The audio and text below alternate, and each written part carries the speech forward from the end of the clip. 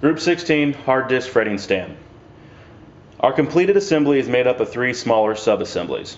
The first sub-assembly is the environmental control system, and its main components are the fan, fogger, and heater. Through varying the valves, we're able to achieve from room humidity up to 100% humidity, exiting the end of the needle here.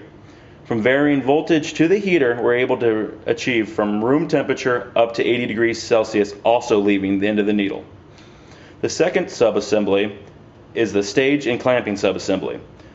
This is made up of 3 linear stages and 1 rotational stage. This gives our system 4 degrees of freedom. Shown here is a perpendicular clamp. We also have an axial clamp that can be changed out very easily through 1 screw here. The last subassembly is the actuator subassembly. This is what we use to achieve our 20 microns of movement at a frequency of 100 Hz.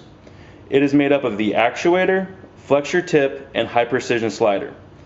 This overall subassembly is made to secure the actuator in place so no movement occurs during the testing.